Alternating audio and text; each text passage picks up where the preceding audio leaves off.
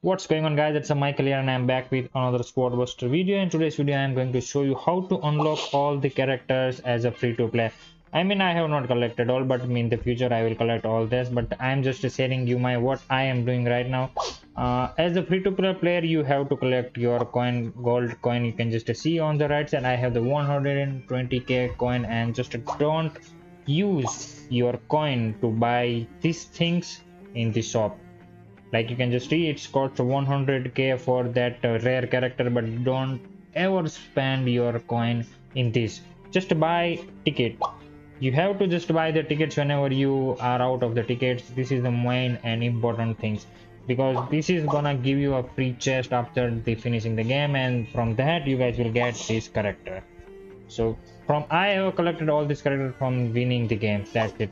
So that you have to play more. And another thing that you as a free to play you can do is just finish the weekly quests that I am doing. I have already completed this all. I'm playing this game from like 8 days, and I have collected all the tasks here, and that's the reason why I have that much gold. Another thing is the quad journey. Once you started this game, you guys will move and you guys will unlock this called goblin, chicken, which this character are you can just obtain from this global journey. But important things, just don't go above the royal world, or if you are above the royal world, just don't go to the next world. Just to keep playing the game, because lower the rank you have, the higher the chance to win. Because if you go above, you guys will find the tough opponent and you're gonna lose the win streak. What is the win streak? Win streak is like, can you see the 9 on my right side play button?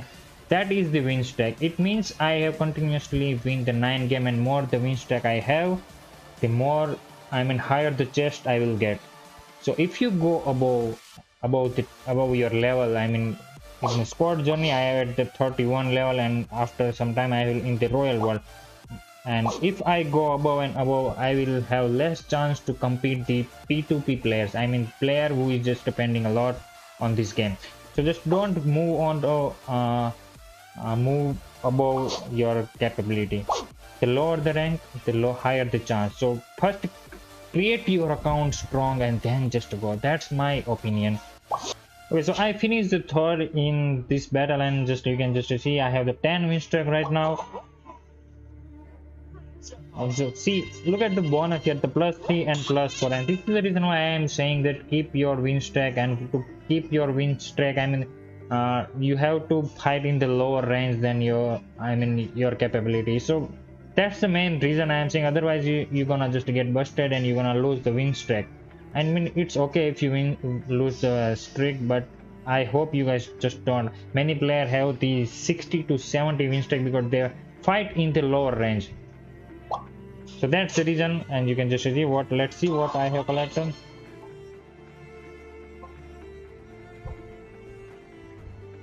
Okay, it's a goblin we got.